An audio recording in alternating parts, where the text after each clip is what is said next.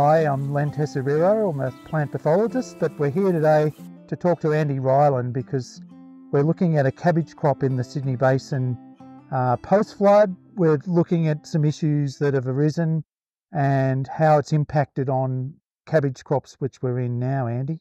So what were the main issues in terms of weed infestations prior and after the flood?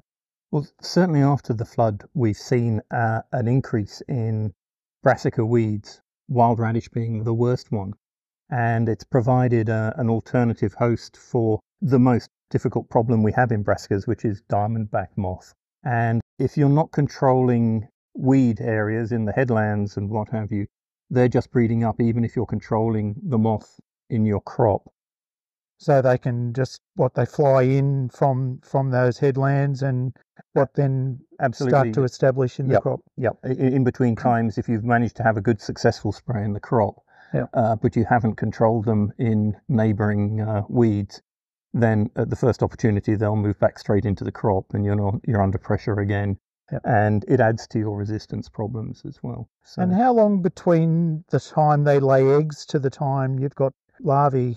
It varies with temperature, but it's roughly 10 days. But when you find eggs on the plants, you can usually judge by the colour of the eggs whether it's 4 to 5 days before they're going to hatch, or 3 to 4 days if they're really close to hatching.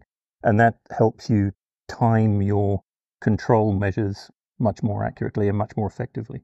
So the sprays aren't as effective on eggs as they are on the... Most of the sprays don't kill the eggs. They'll only kill the larvae. They won't kill the adults either, so you still see the moth adults flying around, but it's the larvae you've got to check for. Yeah. And are there any sort of natural predators that might sort of take the eggs out, or any of the other stages of the life cycle? There are quite a few predators that will feed on eggs, things like ladybirds and damsel bugs, which you'll find in the crops if they haven't been sprayed with anything too harsh. Yeah.